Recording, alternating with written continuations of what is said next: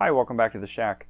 We've been looking at emulating old computers. I'd like to look at an actual old computer in the same processor line as the PDP-1170 emulator that we looked at before.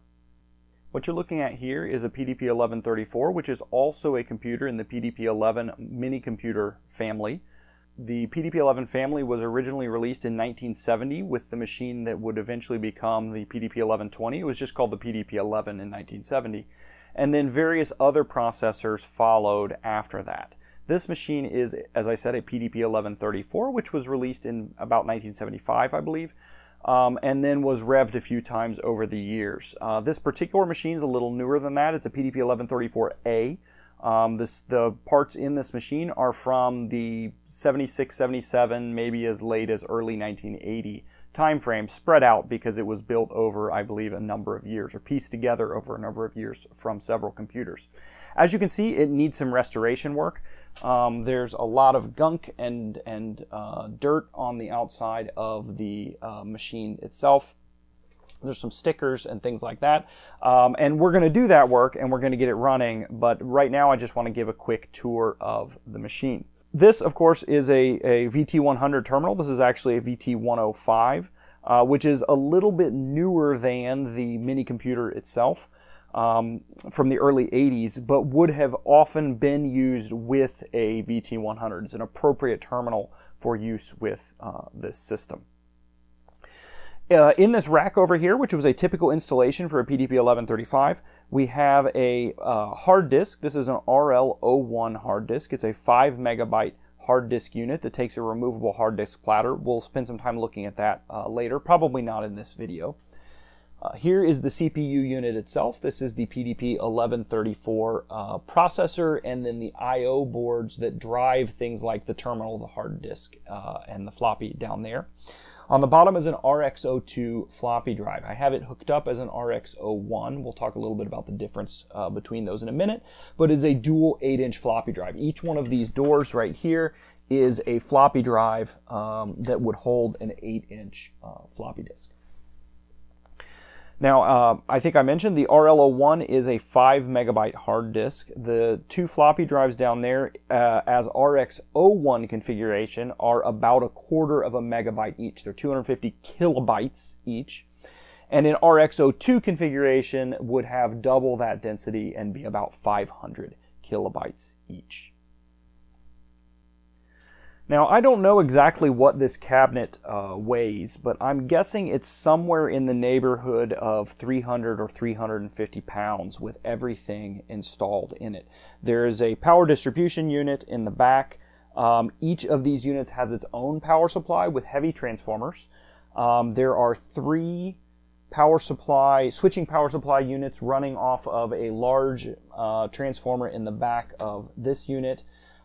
There are motors in both the floppy drive unit and this drive unit, and of course the whole thing is effectively a steel and aluminum construction. So it's quite heavy, difficult to move around. It does have wheels, but there are also feet on the bottom that I have put down to keep it from moving around here in the shop. In use, a machine like this would have sat in an office environment somewhere in a machine room, probably because it is rather loud. You can see if I turn it on here, it's pretty loud. It would have been annoying to work in an office sitting right beside one of these.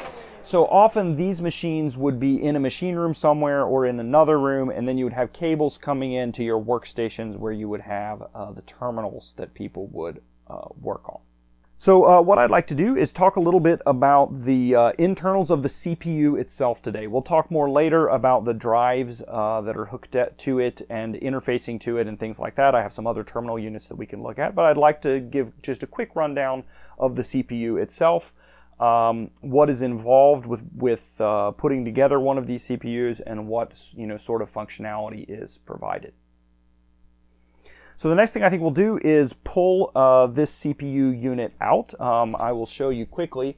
It is on rails and it pulls out of this rack. It will pull all the way out, and in fact it can tilt down and tilt up to be able to get to different parts of the drive or of the cabinet. So what I'm going to do is I'm going to pull it out, I'm going to reposition the camera, we'll look down in it from the top and sort of see what's inside the cabinet here, and then we'll take a look at the backplane on the bottom after that. Alright, so here is the top of that same unit, pulled all the way out of the cabinet. The cabinet is back here to the back, and the face of the unit is over here to the front. And as you can see, it has a metal cover on it. I've loosened the screws. This cover lifts up and can be moved out of the way. And then what we have inside it is a set of cards inserted in a backplane. There are actually 3 backplanes in this unit. There's a backplane right here that has 9 slots, 2 of which are dedicated to the CPU unit.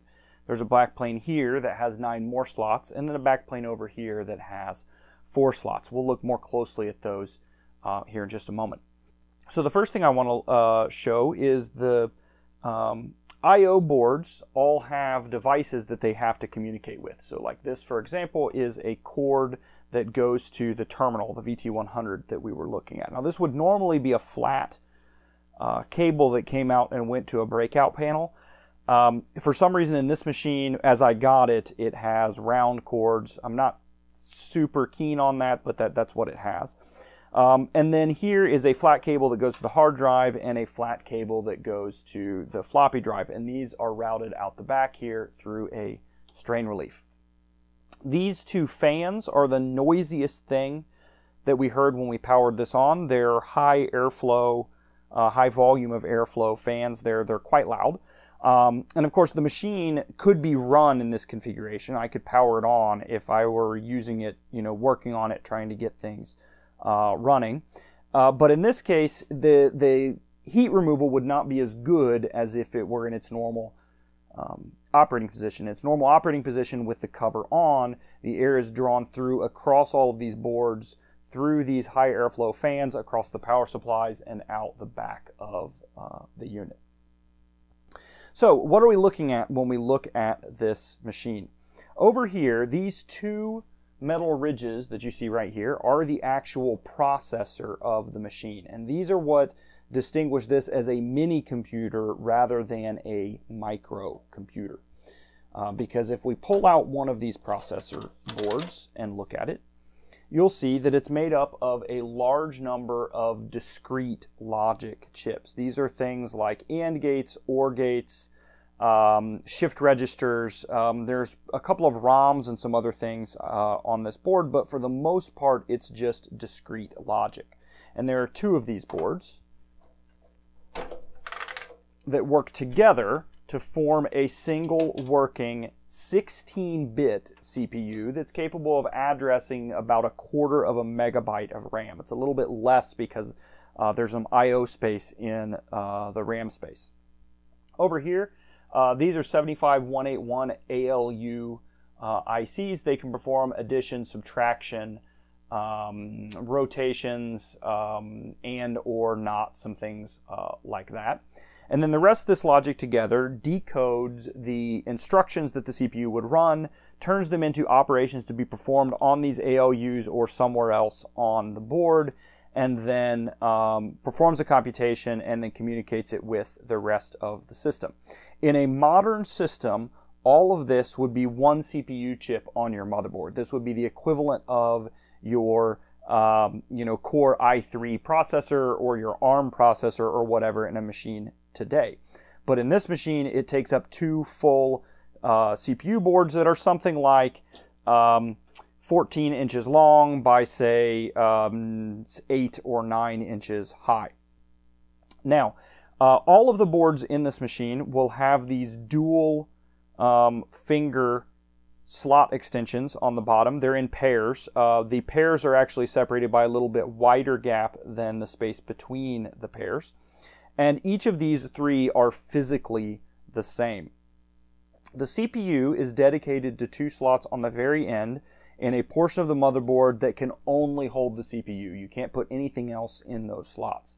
The rest of the slots in the machine, with some minor variations that we'll talk about later, are effectively the same from one end to the other. So you could put most of your I/O devices, your memory, etc., in almost any of the slots going across the rest of the backplane. You may also notice that there are some connectors on the top edge of the CPU. If I put these boards back in the unit where they belong, move some cables out of the way.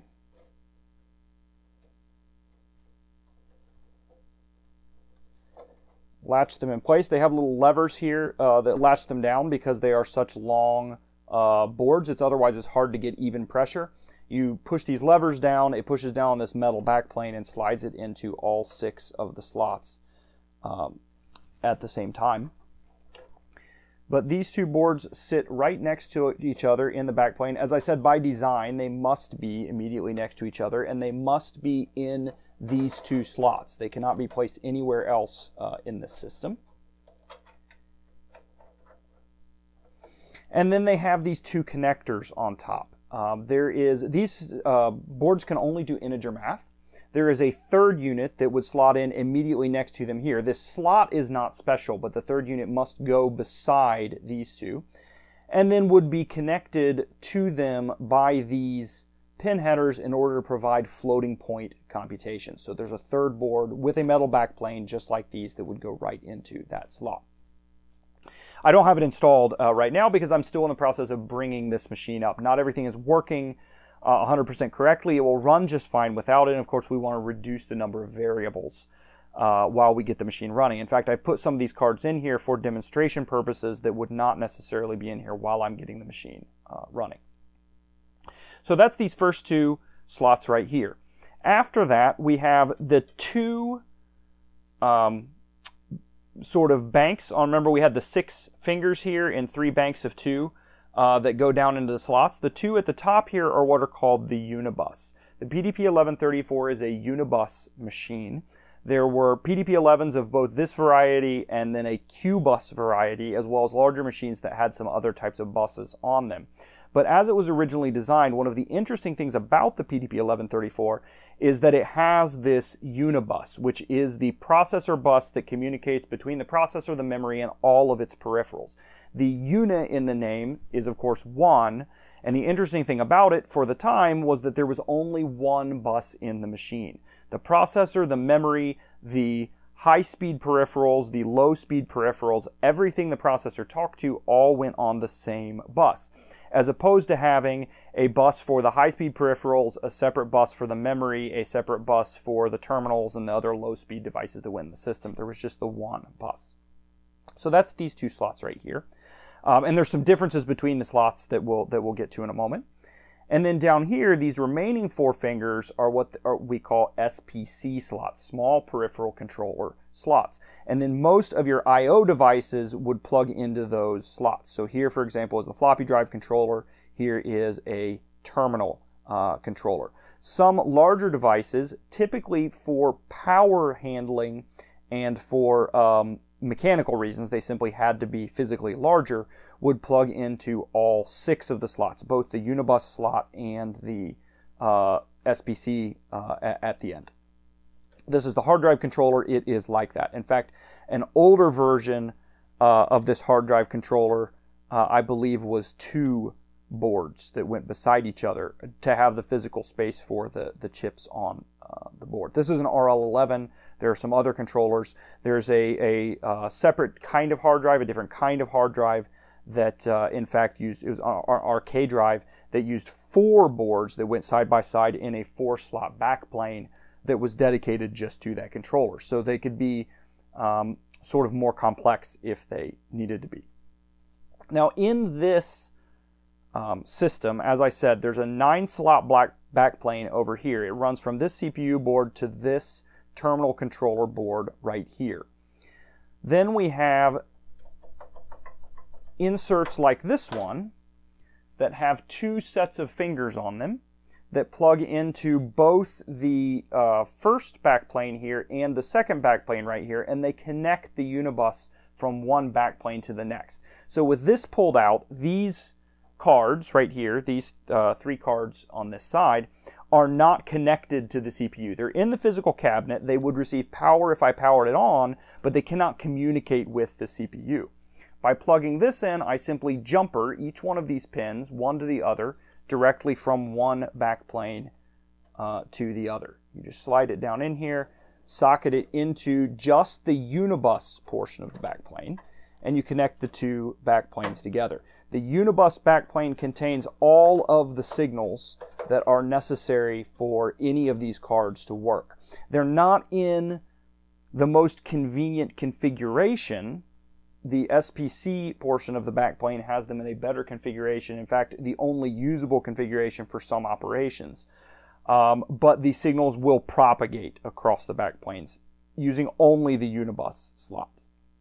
Now, the other cards in this chassis, we have the CPU here, we have the UNIBUS jumper, and I've briefly mentioned some of the others, include this M9312 right here, which is both the boot ROM and a bus terminator. In order that the electrical signals on the bus are clean from one end of the bus to the other, there must be certain electrical properties of the bus, including known calculated resistances that match the impedance of the bus electrically on the board and the devices that plug into it. This provides resistances to create those impedances at the CPU end of the bus. And it also has boot ROMs on it so that the machine can boot up and do something useful immediately without having to toggle a program into the front panel as you would have on older mini computers. After that, we have a RAM board. Now this is the only MOS device in this system, at least to my knowledge. These are MOS RAM devices. Everything else in this system is TTL, transistor logic, versus metal oxide semiconductor logic on this RAM board. This is an MS11 LD. This is the largest RAM board that was made by Digital for this type of machines, and it populates the entire memory of this system. This has a 1/4 megabyte of RAM on it, and in fact this system, plus parity, and in fact this system can only use 248K of this 256K of RAM. So by placing this into this slot, I am in one board populating this machine with as much RAM as it can possibly address, so the CPU can possibly address. Then of course we have the UNIBUS jumper, and this board right here is the serial terminal driver. This is a DL11W. It has the serial terminal driver on it, and it also has a line clock. It feeds a low voltage version of the 60 Hertz AC signal coming in from the power supply at the back onto the bus as a 60 pulse per second clock effectively that can be used to keep track of actual wall clock time. The CPU clock that's on this is not necessarily a great and stable clock for wall clock time, whereas the 60 Hertz coming off the power bus is pretty reliable. In fact, the power company is required to keep it within certain reliability tolerances. Now, one thing to notice about this board is the many banks of switches on this board. Almost all of these boards can be configured in some ways. Normally, they're done by dip switches. So this board has a single serial terminal connection on it. It can run either an RS-232 serial terminal like we would use today, or it can run a current loop like a teletype. You've seen the, I'm sure, the ASR 32 that's being restored on Curious Mark's channel.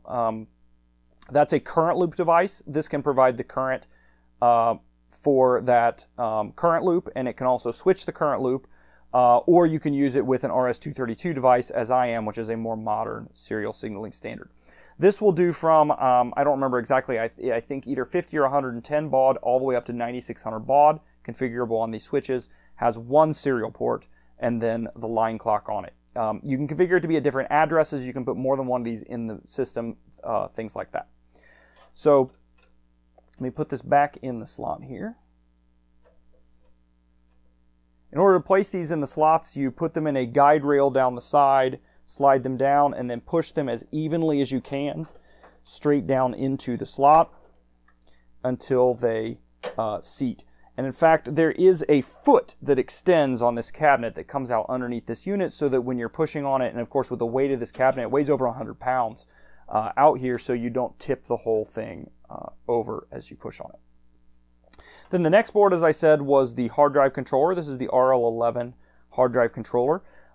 This board, we'll get to this in a little bit, but is special in that it has to be plugged into certain slots. There are only some slots in this motherboard, or in the backplane rather, that this controller can be plugged into because it uses DMA, direct memory access. It can write blocks that are read off the disk directly into memory without the processor becoming involved. And in order to do that, it has to be in certain special slots in the backplane. Any slot in the backplane can be one of those slots, but you have to configure them appropriately. The next board here is this is another hex board, by the way. It has that metal back on it. It has the levers. It pulls out. It goes into all 6 of the fingers in the bottom. They call these dual, quad, and hex boards based on how many of those fingers they have. So a UNIBUS only card has only 2 fingers and it goes into a dual slot. The serial line controller and the floppy drive controller over here have 4 fingers and they go into a quad space. And then this has 6 fingers. The memory and the processor have 6 fingers. They go into a hex space. So the floppy controller, much like the hard drive controller, plugs into this backplane and has a cable that goes out to the drive that it controls. This is a much smaller, lower capacity device. In fact, I believe it is not capable of DMA, and we'll get to why later, either in this video or another, but I need to verify that. This particular one is an RX-01 controller, an RX-11. It can control only single density floppies. There is an RX-211, I have one of those, it's not in this machine, which can control the RX-02 to access dual density floppies, or double density floppies. Then the final card, large card that's in the backplane here, is another terminator. So buses must be terminated at both the head end and the tail end. And if you look at this card, you can see it has literally just banks of resistors on it. And these are the termination resistors that provide that characteristic impedance of the bus and ensure that the electrical signals sort of do the things we want them to do. It also has a small amount of logic on it. This logic is used for what they call SAC turnaround, which is an acknowledgement of requests that the cards in the system can make on the PDP-1134. Earlier PDP-11s, and in fact many other PDP-11s in general, do not require this extra logic. But this PDP-1134 does. So we put this back in the slot and we will look at the last kind of card that's in this motherboard, or this backplane rather. This is the last card that's in the backplane. This is what is called a grant continuity card. Now we'll talk about what grant continuity is and what processor grants are in a little bit. But this card basically ensures, by bridging together adjacent pins here on the card, that certain signals, if they are not handled by the cards in the backplane, will be connected from one slot to another.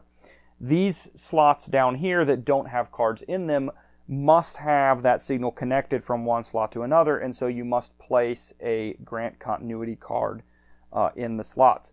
These are often called knuckle busters. And the reason for that is I don't have a large amount of knuckle damage right now. I do have some scrapes on the back of my hand. But reaching down between these cards to put these in and pull them out, you often tear up your hands on the solder points on the back of the adjacent boards. There were other grant continuity cards that came all the way to the top and had a handle on them like this. I don't have any. I have only the little knuckle buster style. So if we push that back in, this motherboard is now, or this backplane is now complete from here to here. It has either a card in every slot or a grant continuity card in every slot. It has a card that propagates the DMA signaling in every slot that is configured for DMA. And this particular backplane, I have wired it such that only these 2 slots have DMA enabled. The memory card does not use DMA, but it does provide the connection for the MPG signal, we call it. And so it can be put in a slot that is wired for DMA, and it will propagate the signal from one side to the other, and the RL11 board, the hard drive controller board here, uses DMA, and so it propagates that signal. Any of the slots that are configured for DMA operation must have one of those cards put in them. If I move this card to a different slot, this card would not work properly, and in addition, the backplane would not work properly, and the machine would not boot when I powered it on. We have to keep track of those things, and we will look at them here in just another moment. So that's the top side of the system. We have the CPU and then all of the I/O boards. In this particular system, we could have 22 total boards in here, so the CPU and 20 other boards. In other systems, you could have as few as 4 or as many as this 22. This is a full cabinet in banks of either 9 or 4. So what I'd like to do now is flip this machine up. I'll show you how that works, and then take a look at the backplane on the other side and talk about what some of these signals are. The grant continuity cards, what they're doing, and then what the difference between these end slots and the slots in between, and some things like that that I think are interesting. So this is designed to be serviced in place. There are handles on the sides of the cabinet here that if I pull these handles, I can rotate the entire cabinet up like this. Now, you're not looking at anything useful right now because there's a cover on the bottom of the cabinet here, but if I loosen up these screws, I'll get a screwdriver and do that here in a moment, we can then pull the bottom of this cabinet off and see the backplane. And the reason the machine tilts up like this, and the reason it's capable of doing this, is that you would actually have to make changes to the physical wiring on the backplane in order to configure the system for things like those slots that we talked about. So let me move the camera down, get this cover off the bottom. It's the same as the cover on the top. I loosen 2 screws and it just lifts off, and we'll take a look at the backplane. All right, and here's the backplane. So each one of these yellow lines that you see here is an actual wire. It's a piece of Kynar coated wire. This right here is a 30 gauge. I don't know if it'll come into focus, but is a 30 gauge wire that is roughly of the same type that's on this backplane. And someone would strip these wires and then use a wire wrap tool. I have a manual wire wrap tool here. They probably used an automatic wire wrap tool to wrap these wires around these individual pins that are sticking out of the backplane. There are, I believe, 72 pins in each one of these 3 banks. And there are wires routed between many of these pins, although not all of them. So what we're looking at here is the bottom side of exactly that same board we were looking at before. The CPU slots are these 2 slots all the way on this end. So that was the right-hand side of the cabinet as we were looking at it before. The UNIBUS is these 2 slots at this bottom side of the backplane here. And then the SPC is in these 4 slot bays up here. And so what we have is 2 slots here you can see that are wired differently from all of the other slots on this backplane over here that connect the 2 CPU boards together. They have various wirings for the 2 CPU boards to communicate, as well as for the data plane board of the pair to communicate with the rest of the UNIBUS. So one of these 2 slots here, and I'm not actually sure which without looking, is actually UNIBUS wired, and the other one is wired for whatever of those signals the CPU might need. It doesn't have to be it would be at this end. Actually, it's obvious. So at this end, you can see that the UNIBUS portion of this is almost completely unpopulated, and then the next slot over has some wires on it, although it looks like they may come from up in here. At any rate, I have to look at the wiring to see how this is connected. One of these 2 will be connected to the UNIBUS, the other one does not necessarily have to be. Together, they form a full processor. And then from there, we communicate with the rest of this board. So the first slot after these, at this end, is where the terminator is the first sort of UNIBUS slot on this backplane right here. And as you can see, the signals from the UNIBUS are wired down into the SPC portion of the slots down here. And for almost all of the pins in this entire backplane, other than these two CPU slots, one pin on one slot is electrically connected to the same pin on the next slot over. The way this backplane is constructed, the slot has connections on both sides, metal fingers on both sides.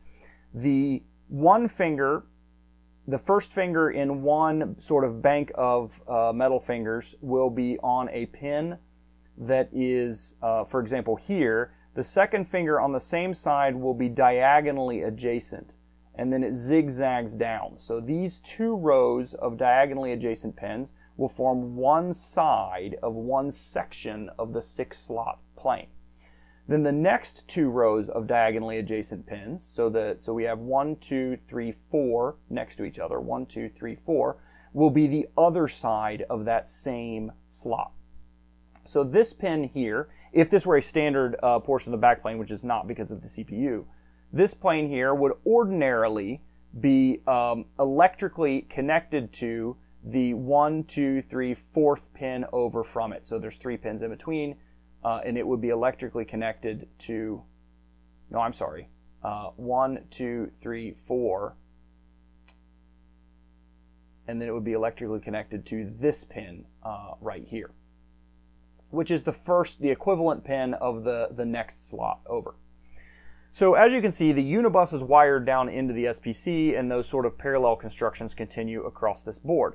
Then we would have the UNIBUS jumper that would go from this slot to this slot here, and then we have, again, those same wires doing that connection across to this bank of slots. Then a UNIBUS jumper to here, and then of course there's only 4, so the wiring looks much denser, but the same topology in this bank of 4 right here.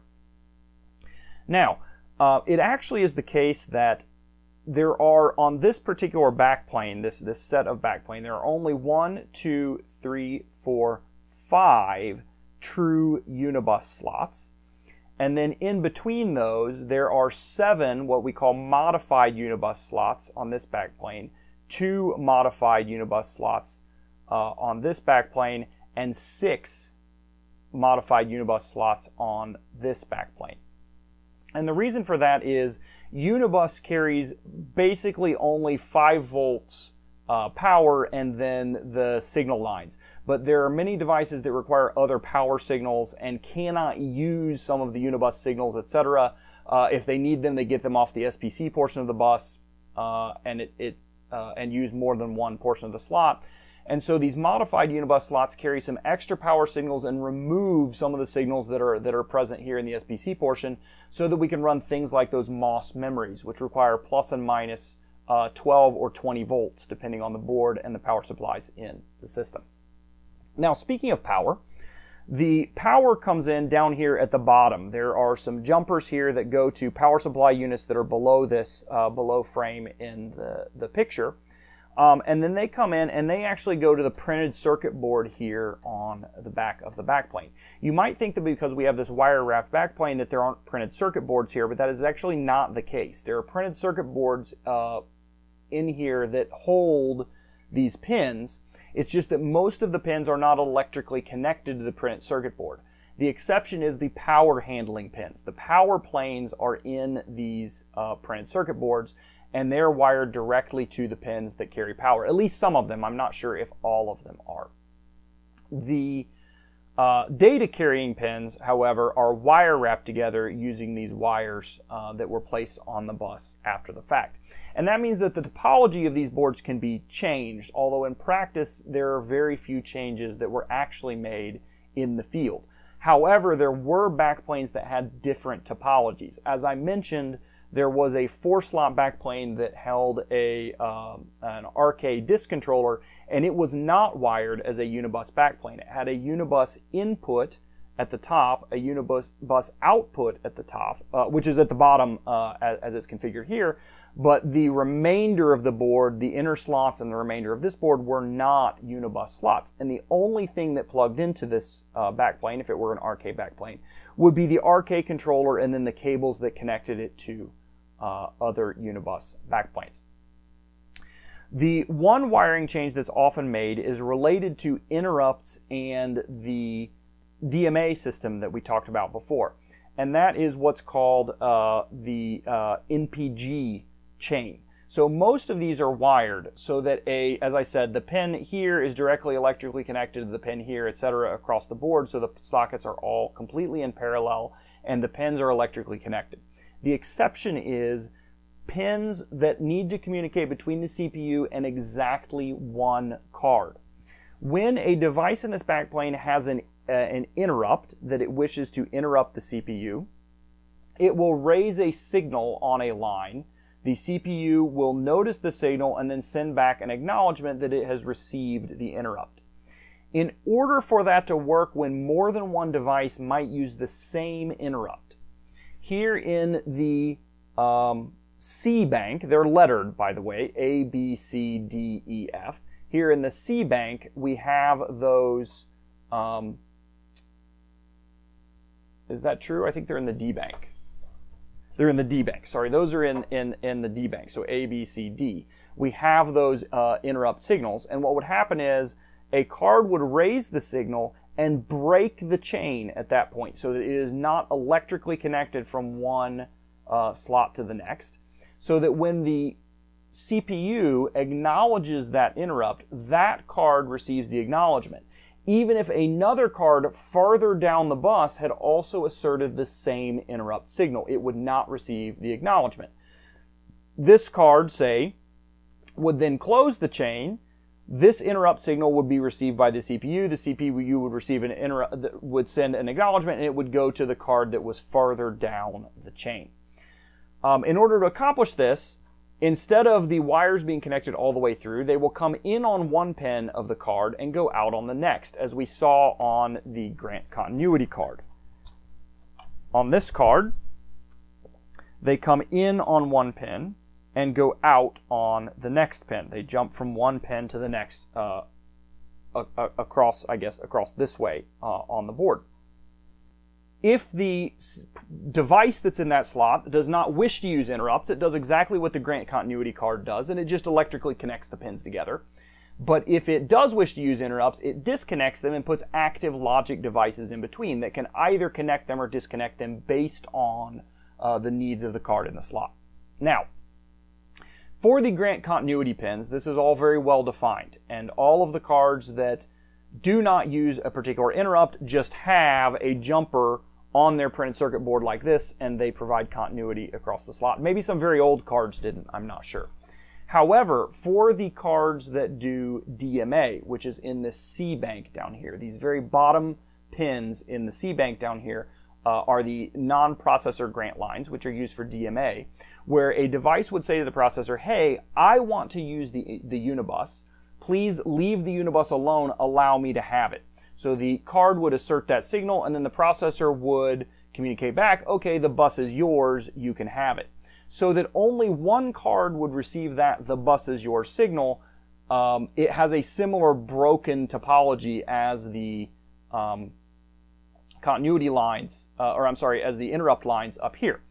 And so what we have is, and it's going to be very difficult to see, I will zoom you in here in a moment, is little links that are twisted from this pin to this pin, and then again from this pin to this pin, from this pin to this pin, etc., electrically connecting those pins on the backplane. However, where there is a slot, as this slot right here, where there is a slot where you would put a card that uses DMA, those links have to be broken, actually cut out and removed from the board. That is the case for this slot here where the hard drive controller was, and it's the case for the slot over here, one of these slots in here where the memory was. Now, in my case, the memory doesn't do DMA. It can't assert DMA. It is the memory device. Doesn't make a lot of sense. But it happens to jumper that connection, so I don't have to connect the pins on the backplane over here.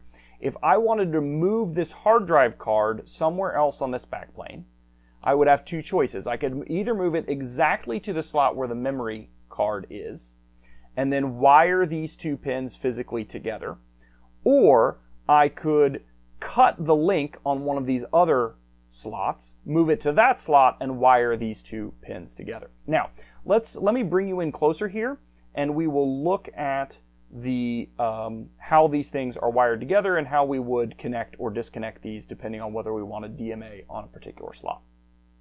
Now, what we're looking at here is only the C bank of the middle of the three backplanes in this board.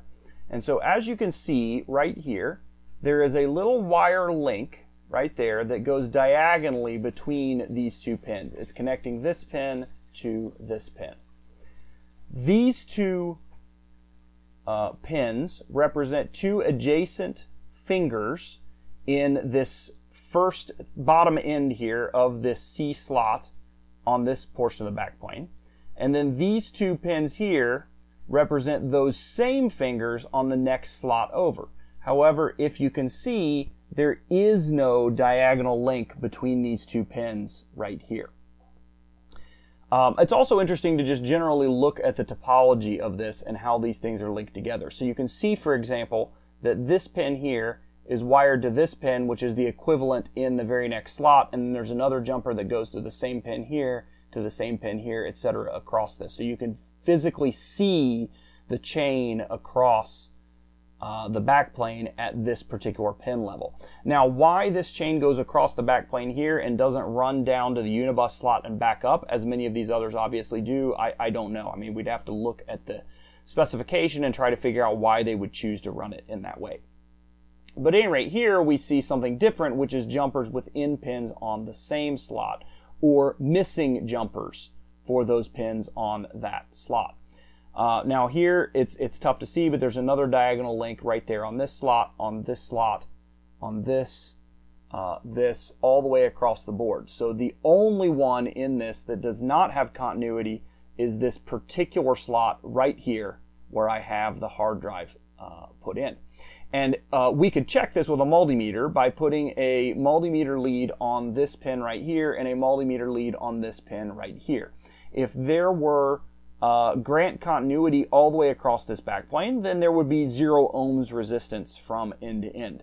However, with this link missing and with a card in the slot, we would see a higher resistance. With no card in the slot, we would see an open circuit.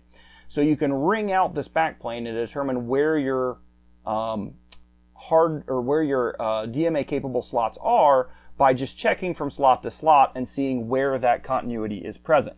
So if I checked from this pin to this pin, I would get continuity.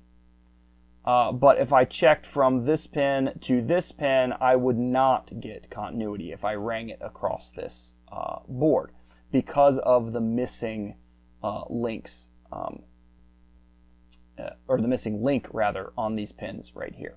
So I think that's pretty interesting. Modern systems would have similar signaling mechanisms, but the fact that it was left sort of exposed to the user here on the backplane in the PDP-11 is not something that we see on modern systems. You never have to solder wires into or remove wires from your motherboard when you stick a new video card in it, in a modern system or whatever. But at this time, it was not expected that you necessarily stuck devices in your own computer. Rather, you would call a digital technician, and the digital technician would come out and place the device in and do any rewiring that needed to happen.